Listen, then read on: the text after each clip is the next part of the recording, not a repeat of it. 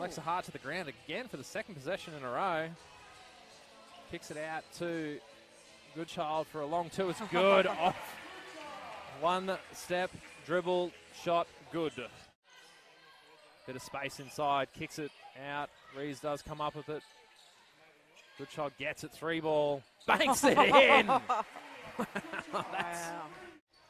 As we now the other way with Goodchild, kicks it out.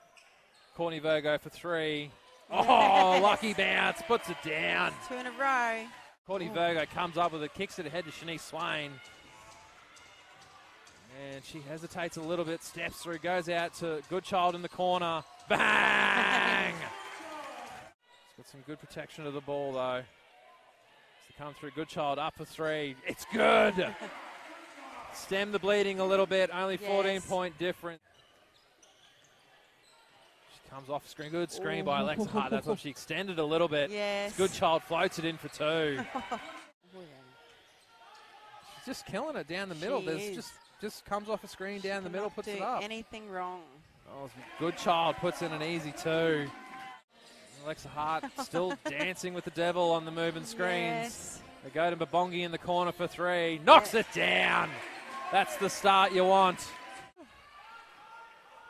they kick it down fast into Hart. Lays it in for 2. A little bit more speed from Mackay is what they're hoping for. Comes back on. Yes. Capitals. Oh, good move inside by Miela Goodchild, who lays it in for 2.